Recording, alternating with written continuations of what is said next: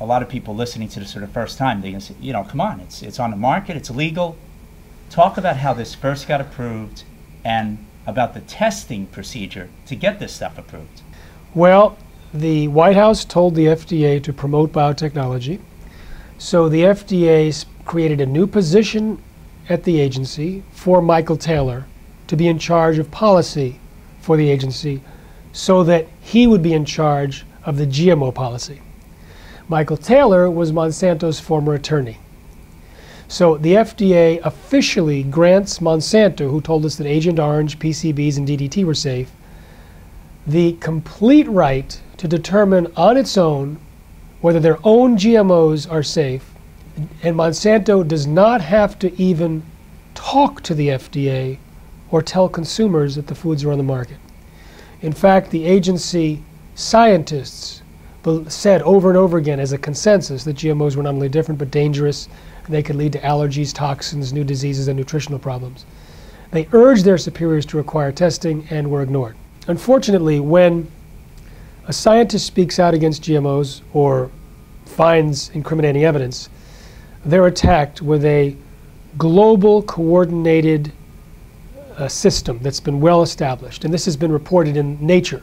When Seralini discovered the problem, you could hear the same group of scientists that have been attacking independent scientists for years say the same points. In other words, they circulated the talking points. Everyone repeated the same thing, and so it suppressed coverage by the papers. Because when everyone says the same thing, planted in all these different countries and continents that all work directly or indirectly with the biotech industry, then they get to say there's a consensus.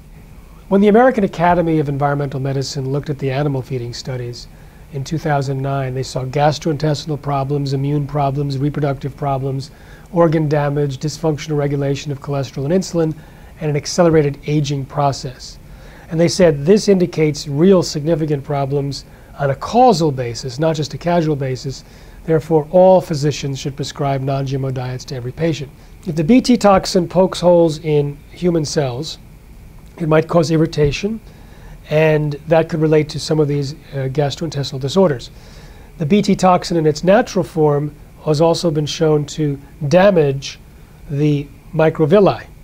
If it pokes holes in human cells and causes transport of stuff that's in the stomach into the bloodstream, like it does with insects, then you end up with permeable gut, which is linked to autoimmune disease, inflammation, food allergies. It's also linked to autism, cancer, Parkinson's, Alzheimer's, according to statistics. And it presents undigested food proteins into the bloodstream that causes an immune reaction. There can be molecular mimicry, which then it can cause autoimmune disease, etc. Then we have a competing toxin, Roundup, active ingredient glyphosate, endocrine disruptor, kills off beneficial gut bacteria, damages the microvilli as well, suppresses digestive enzymes, can cause negative gut bacteria overgrowth, and chelates minerals, making them unavailable. The rest of this interview plus much more is available in the Natural News Inner Circle. Join us today.